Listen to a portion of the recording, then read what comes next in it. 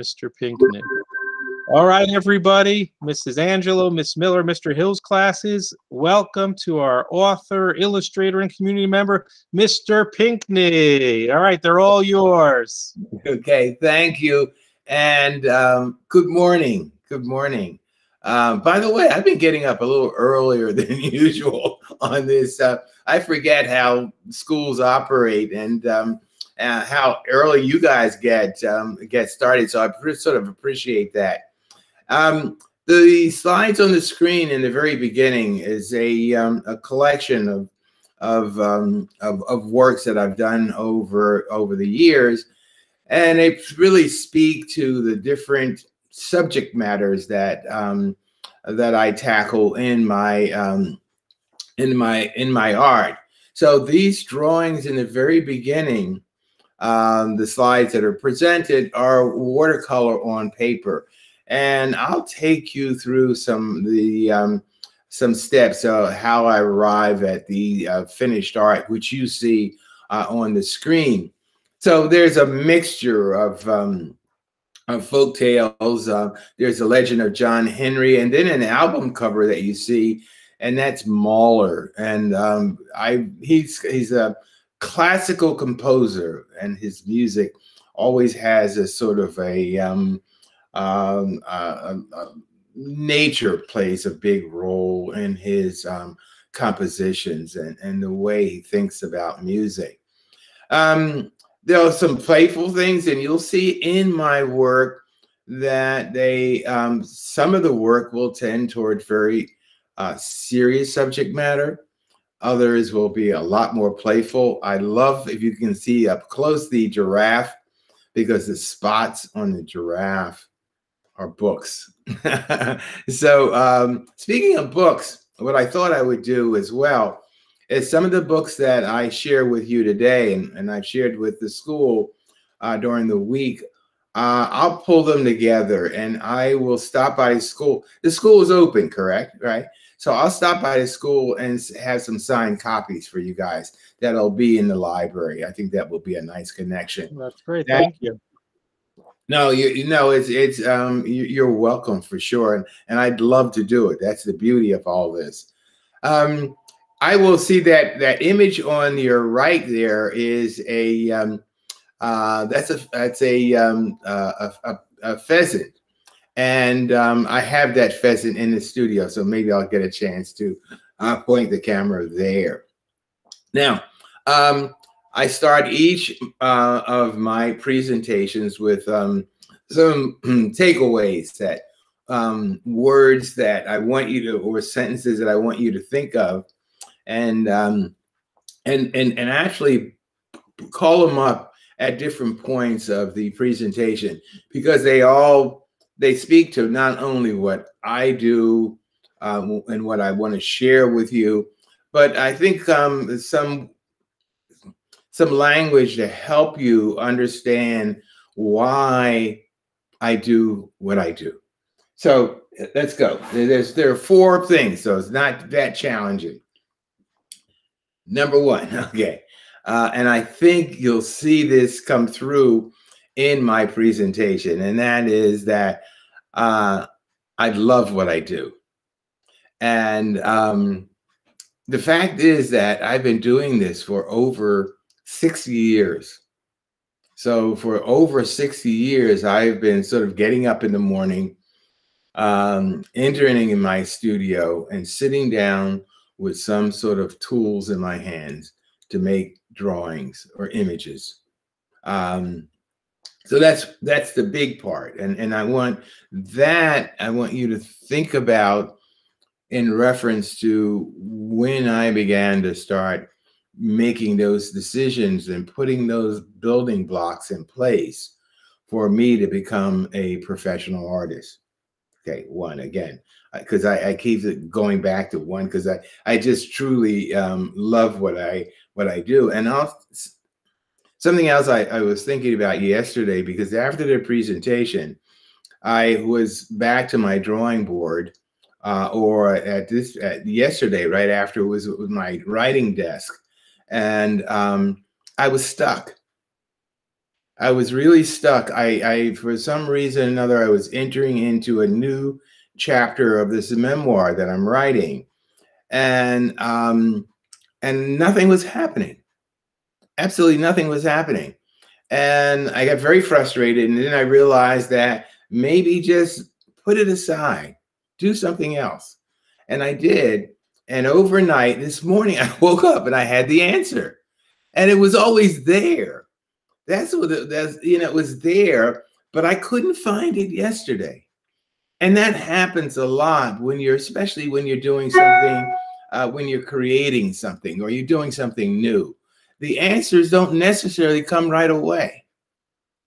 So you're young now, but but you want to think about, okay, if I'm stuck, if I'm searching for that idea that is not coming as fast as I'd like, maybe put it aside for a moment, and maybe come back. And then when you come back to it, you'll come back to it maybe fresher, or really it's been germinating all the time, just whirling around in your head, and it needs that kind of time. Okay. Number 2 fits in, right? I work very, very hard.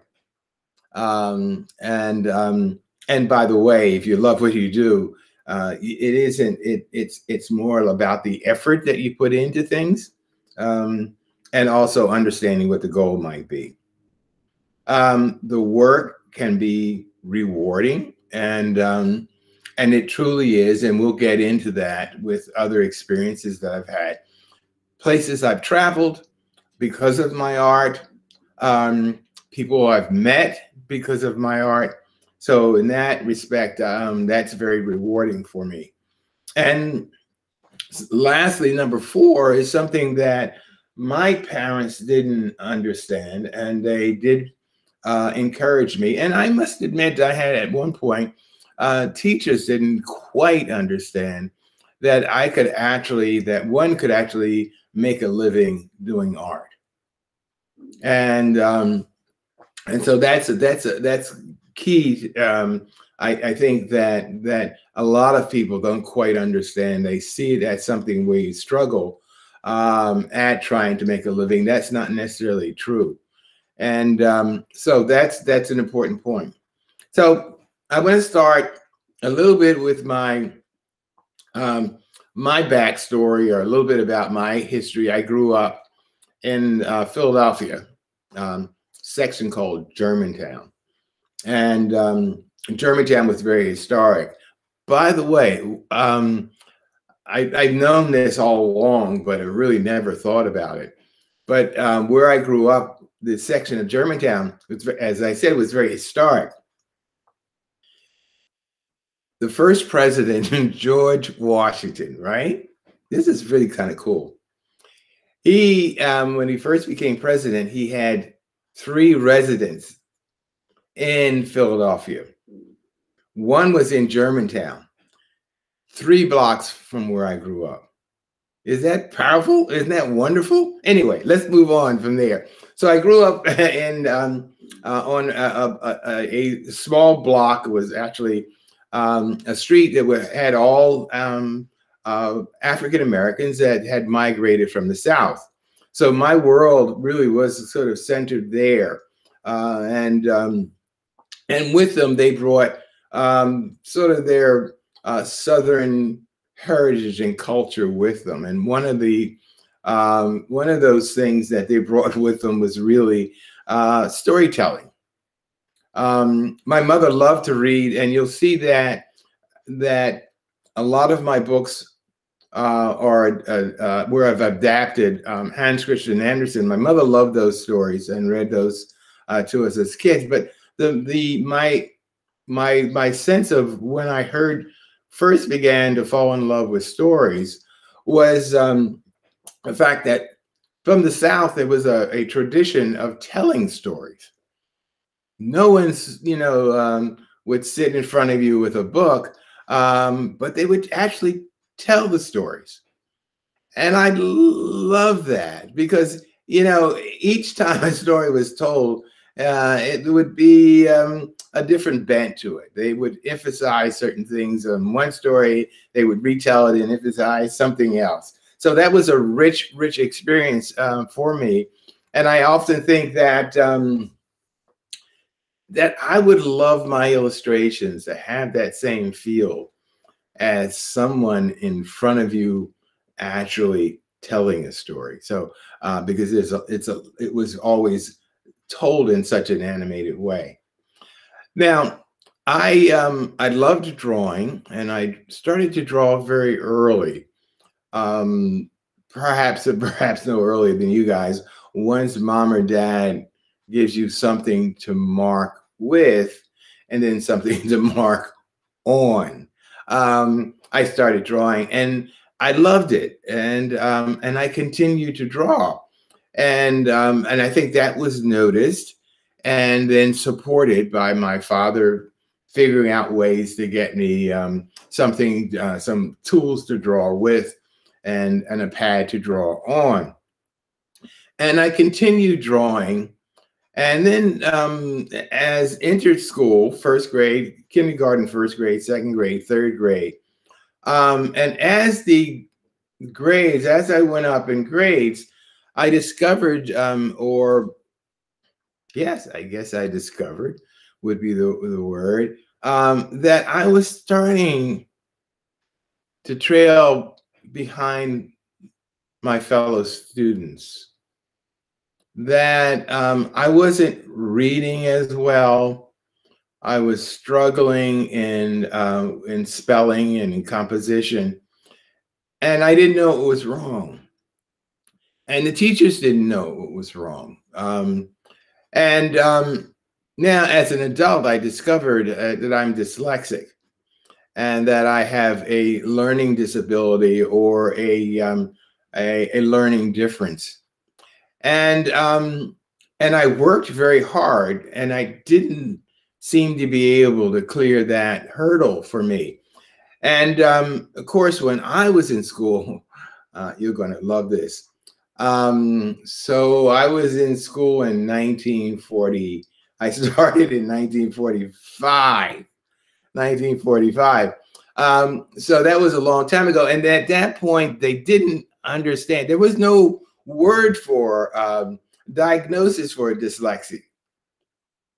So without the word and a diagnose, there was no strategies for me.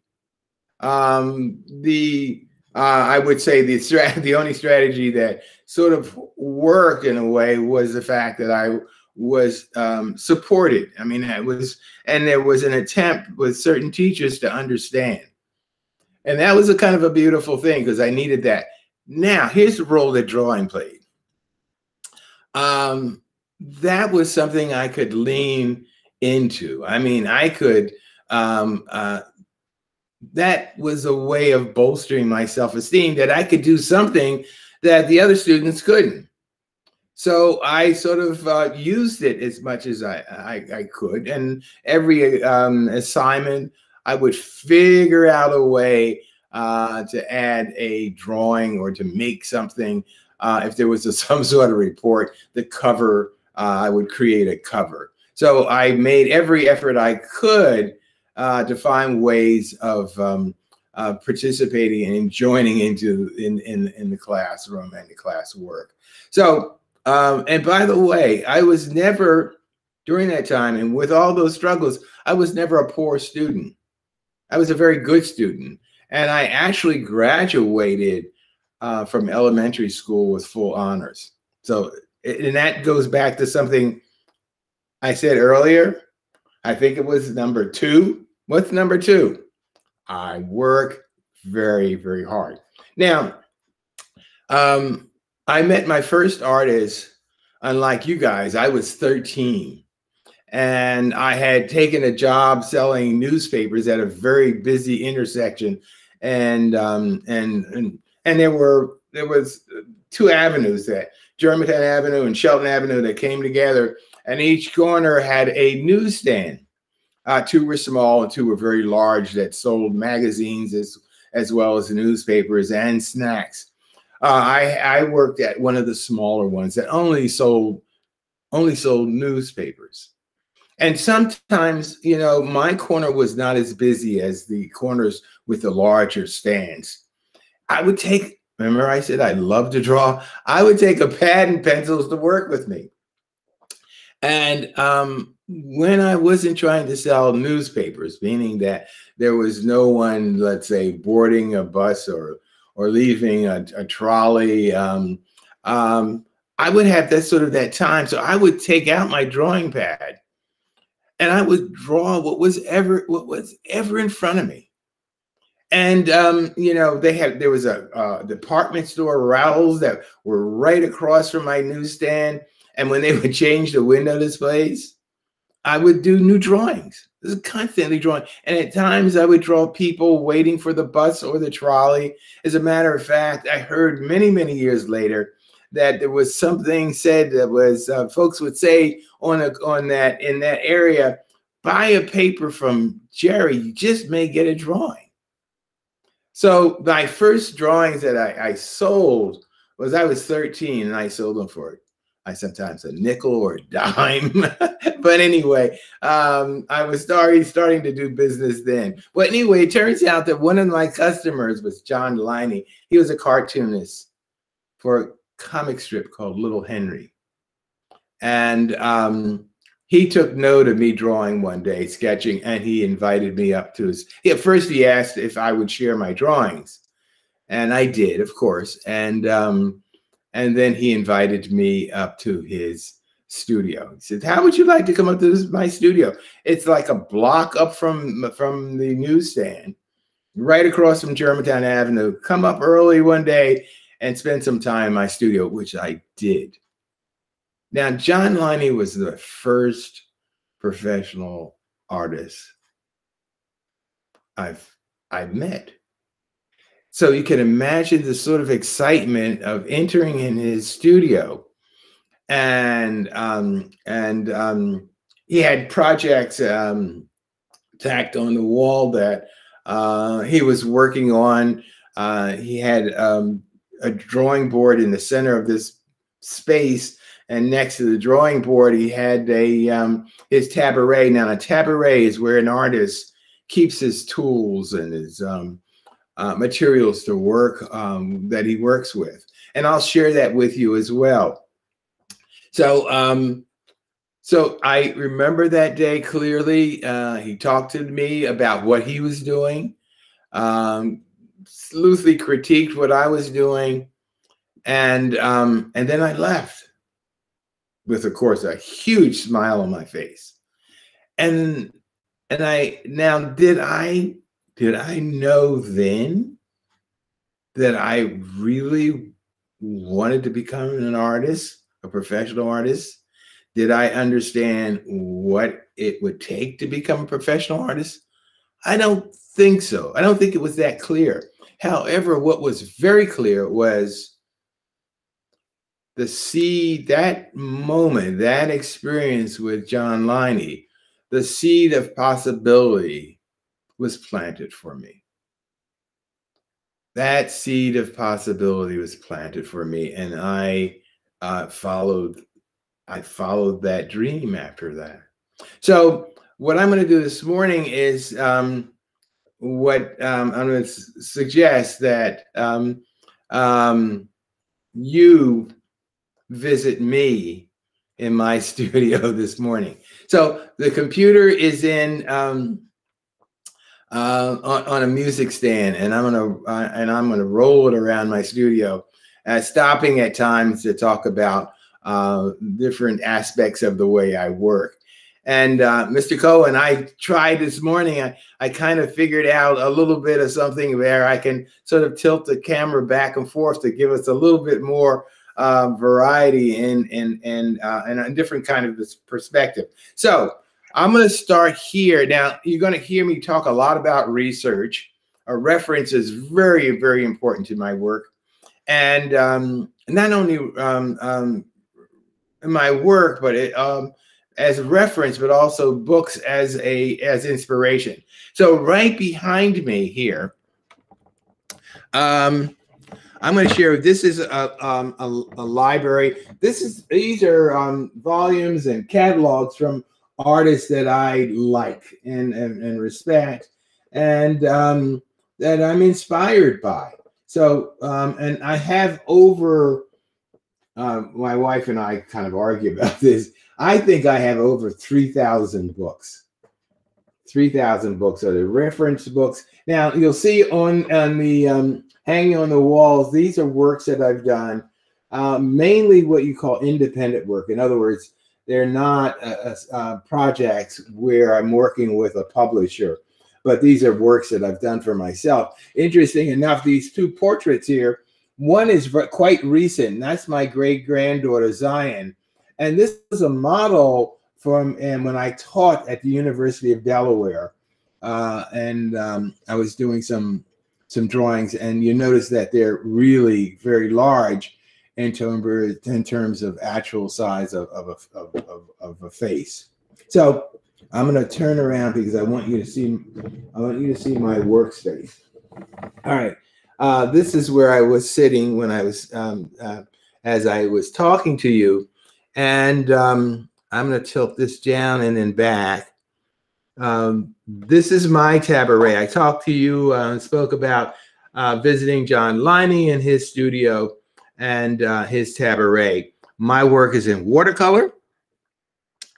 This is my palette. It's my palette, and it's kind of, I laid out, and every artist might treat this differently. I laid mine out in sort of a kind of a rainbow, from the yellows to reds to oranges to the blues and the greens. This is a pen that I love working with.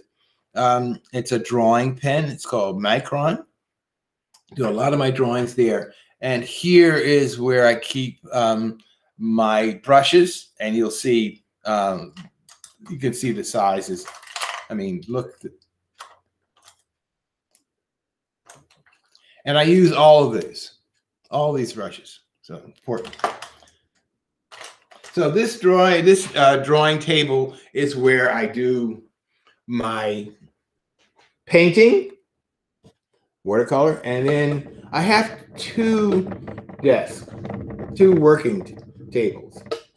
And you'll also see when we tour the studio, lots of plants. I love plants. I actually like the idea of taking care of plants.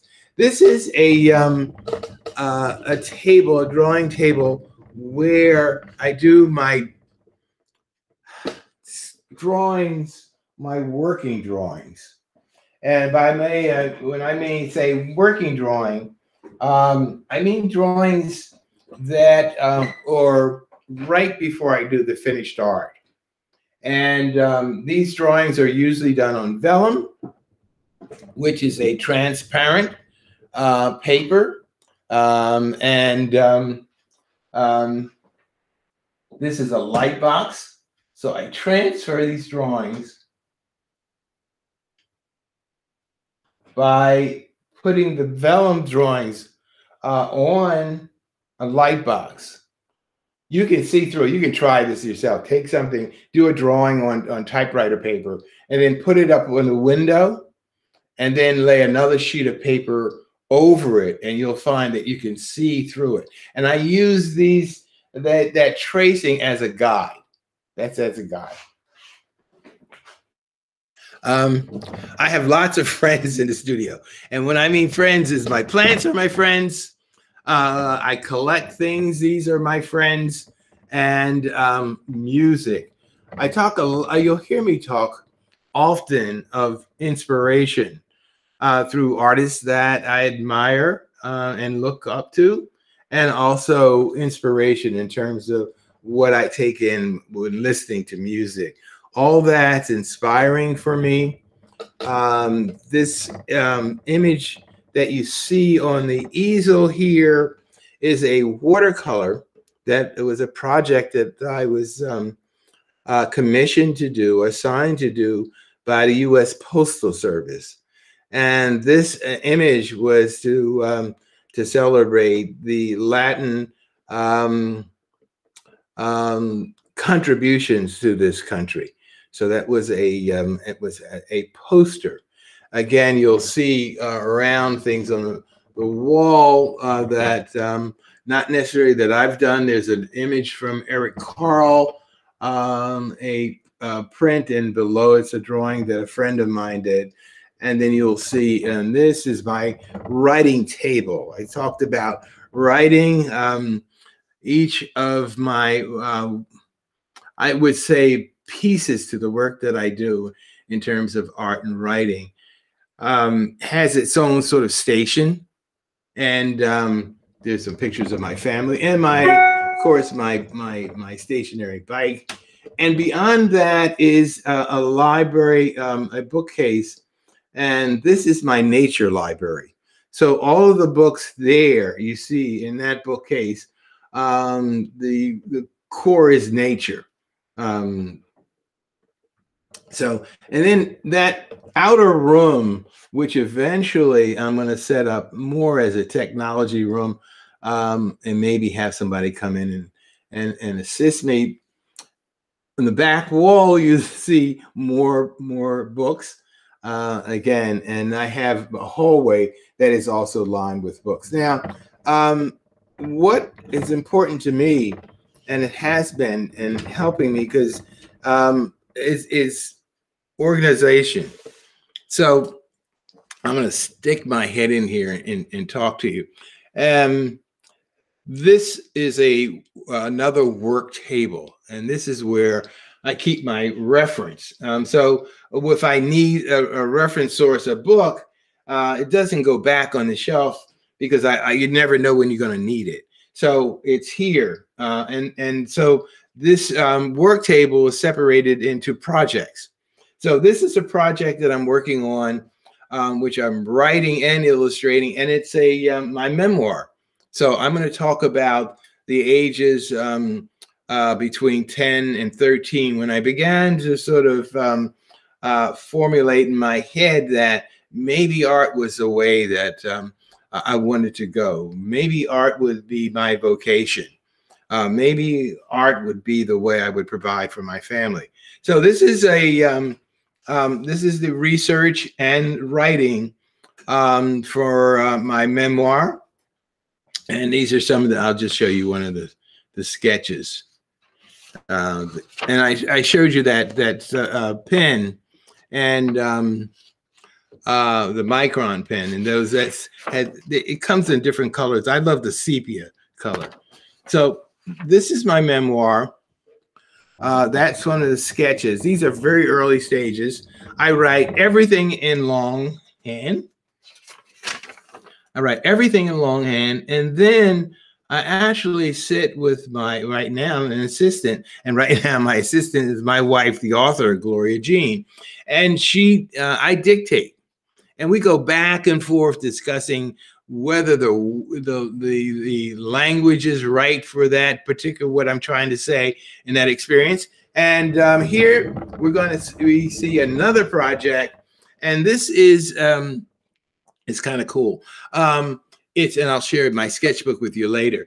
It's I'm collaborating, and collaborating means there's an author and an illustrator. So my role is that of the illustrator in this case.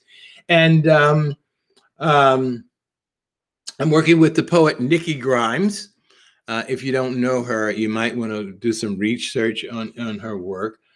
She's an amazing poet, and she's actually she and I are doing a book, and it's called Walk in the Woods, and it's going to be sort of inspired by stories, my stories. So I'll stick my head in here. Okay, good. Now these are closets where I keep my artwork, and here.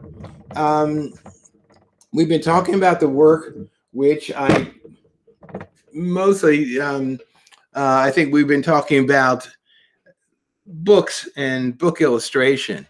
This is my own independent work, or work that I do for myself. And these are, again, portraits, and portraits, and these are done in pastel, which is a pastels are chalk. It's really just chalk. And so these are pastel. This is my daughter, Troy.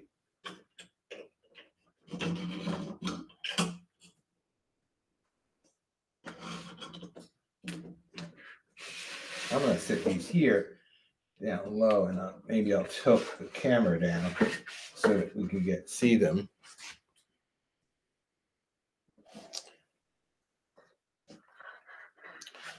Okay, that's my wife, Gloria Jean.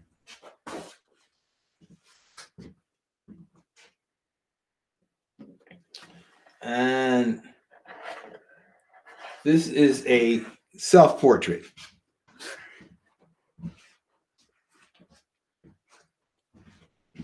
Again, all done with chalk. Very different manner of working than if you're working in watercolor. So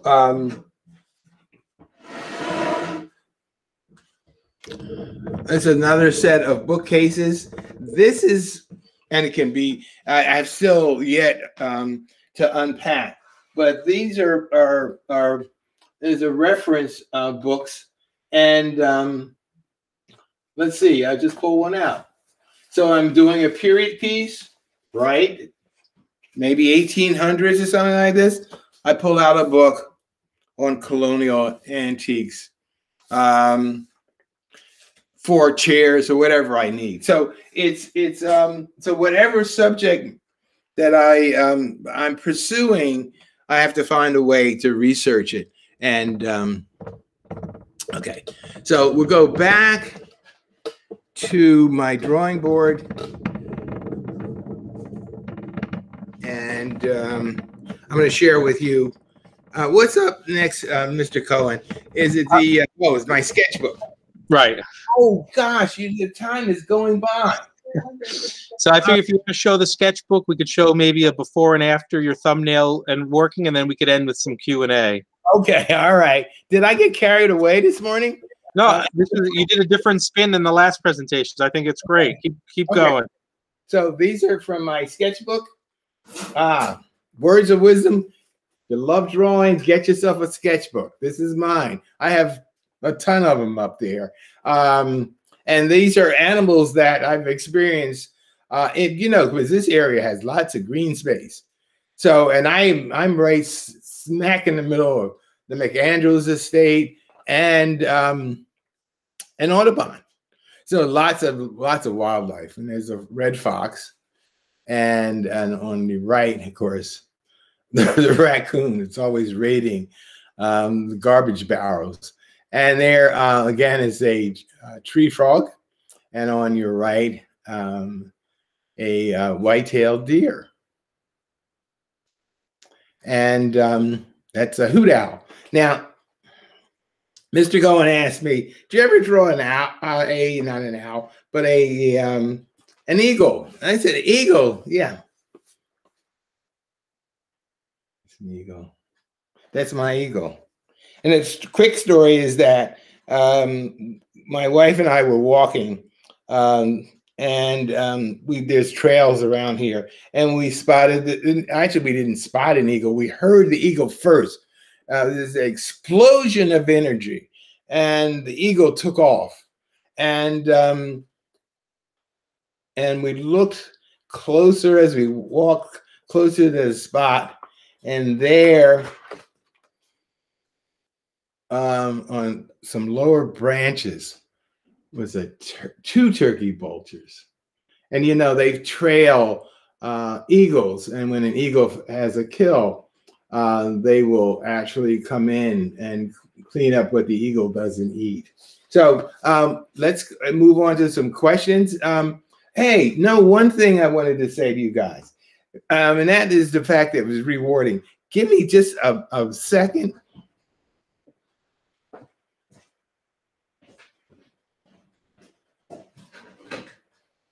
I hadn't done this before, and it dawned on me last night. I didn't mention my books are published in 14 countries in 16 languages. So you can find my books all around the world. And I can't tell you how exciting it is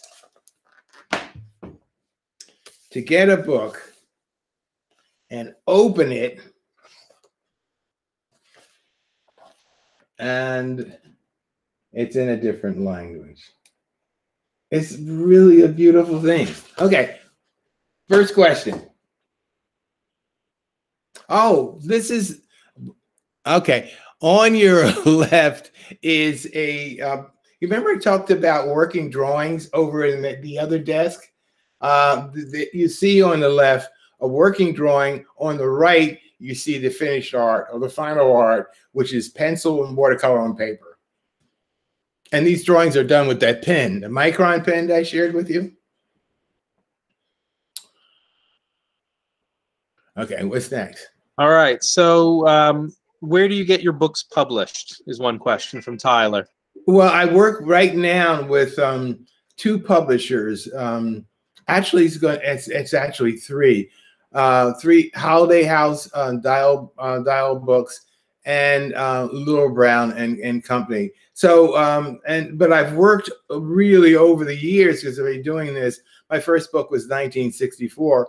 I've worked with a lot of different publishers, but now I've sort of, those three are really the main publishers, and I know everybody there, and that's a good feeling. Okay, good. Mr. Hill asked, do you use certain media to convey different moods or different subject matter? It's interesting. Yes and no. And what I'm saying is that like the pastel gives me something. There's a spontaneity to it. So it's more liberating. And I don't do sketches for those large portraits or any of the pastels. I just go to work. The watercolor, I know I've been doing it for a long time, and I can set my mood by color. I can, and what other thing that watercolor does, because I know it so well, it allows me to take on projects that are quite different and new to me. In other words, I know what I'm doing so well, I can venture into subject that is new. So yeah, so yes and no. Now, the other that also feeds into that question is that I don't know still yet, and this is intuitive, where I'll be doing, like I say, a watercolor, and I'll say, I think I can use some pastel. I think I could use some colored pencils, or maybe when I go over the pencil with a marker. That's intuitive. I don't even know where that's the magic. I don't know where that comes from. So, but that's why I keep all these materials around me, by the way. So, because you never know when you're going to get to that point where you'll say, let me explore what it will look like if I do this. Yes, good. Mr. Cohen, you're on mute. All right, two questions from Jonathan and Leticia. One is how many children you have. We know it's 5 from the getting to know you. And what do your children do? Okay, 4 children. Did I put 5? 4. Did I put 5? Oh, I was right. 4 sons: Troy, Brian, Scott, and Miles. Okay, Troy is my daughter. She's the oldest. She is the director of child life at Bank Street College, a graduate school in New York City. She's also an incredible watercolorist and a weaver and a collagist, and she does that for herself. My son Brian, you guys should know, Brian Pinkney has illustrated and written over, I don't know what the number is. I'm going to say 40 books by now. And he, by the way, he's married to Andrea Davis Pinkney, who is an editor and writer as well. My middle son is Scott, and he's a creative director in Toronto. He works at an advertising agency. And my son, Miles, the youngest, is a photographer. And he does books with his wife, Sandra. And just last year, my granddaughter, Charnel, had her first book published and is easily on her third book right at this very moment. So there's a bunch of us Pinkneys in the publishing field. All right, that's great. We have two. Go back to your number two. Justin was wondering how long it takes to make each painting. And Henry, how hard do you work? How many hours a day / week? Well, let's first say the amount of time I spend on an image depends on how complicated the image is. So there is, certain illustrations that require one figure. There might be another illustration that requires 25. So you can imagine that the more figures that you add, or the more elements or pieces you add to a image, it takes longer. Now, usually I'd never work on an image more than 3 days.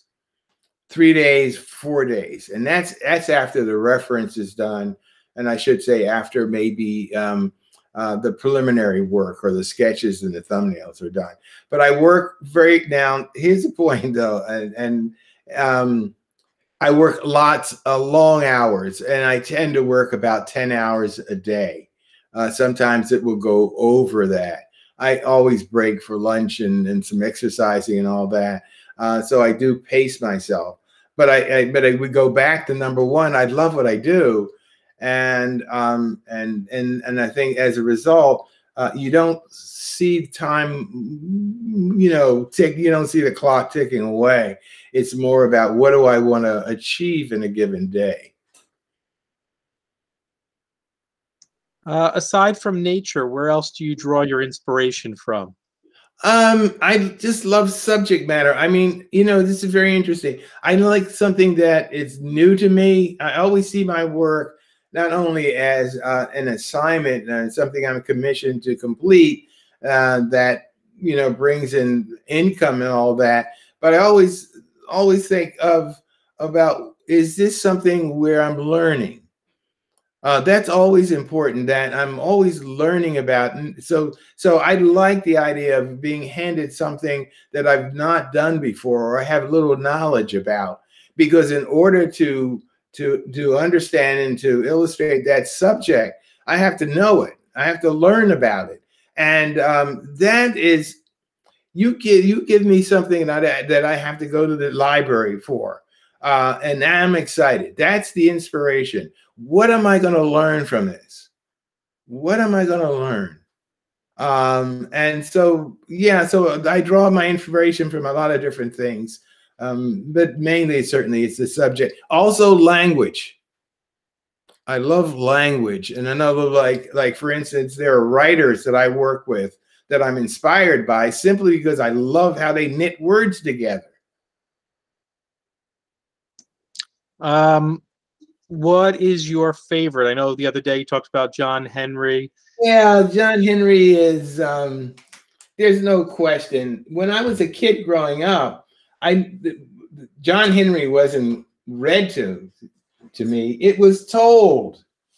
And the other thing that was really powerful, when I was a kid growing up, you guys have superheroes, right? You guys have superheroes? John Henry was my superhero. And when I was a kid growing up, there weren't many books where you saw people of color. So and stories where the main character was a person of color. So when I was a kid growing up, John Henry was my superhero. He's my superhero. By the way, let's see what I have to. My dedication, because every book is dedicated, right? It has a dedication. And this book is dedicated to, in memory of my father, James H. My John Henry. Yeah, my father was one of my heroes. Mr. Yeah. Hill asked, is there a current author who you would like to provide illustrations for their work? Oh. Yeah, wow. Yes. Um, there's a poet, Mary Oliver, and she's just an amazing poet. And I would love to illustrate some of her poems. That would be first on my list. There are probably others as well. Yeah. Now, I know Miss Miller's class was talking about loving the illustrations, and I'm going to share with everybody. I know Mr. Hill, Mrs. Angela, Miss Miller, they're going to do like little thank yous, and you can include pictures. Mr. Pinkney has told everybody he'd love to see it, whether you attach it in that or you take a picture and send it. Mr. Pinkney would love to see your own illustrations if you'd like to share them. Yeah, I love that. Is there anything else you'd like to say to conclude, Mr. Pinkney? I think perhaps the one thing I didn't talk about, and maybe I talked around, is this idea of being, and this is for me and for you guys, the role that curiosity might play in learning. And one of the things that I know about myself, that I'm curious. We talked about authors or subject matter and what's inspiration. I'm always curious about new things, because it's the new things that offer inspiration. So keep yourself open and curious about things. Ask yourself, how many different ways can I see something? Or how many different ways can I examine something? Because I think that's part of what it's all about as well. It's how many different ways I can spin something around. And that's opening up your mind. Keep your mind open and curious. And by the way, that's where the surprises come. Surprises come from those places that you don't expect. I loved how you said the other day, you know, when you draw a person, for instance, it could be from the left, from the right, from above, from below, you know, and all things you might not normally think of. And so, and when I'm writing and I use a word, then what I'll do, and even if the word works, the word works, I will look up how many different words mean the same thing. And that's discovery. And that's what you want to be doing no matter what you choose to do with your life. You're going to constantly be discovering something. No. Well, thank you so much, Jerry. We've appreciated your time.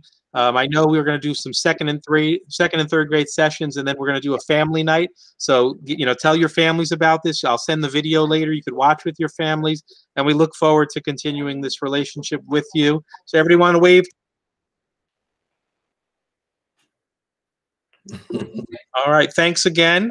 Thanks. And we'll see you in a little bit with our fifth graders. All right. Very good. Take care. All right. Bye. Mm-hmm.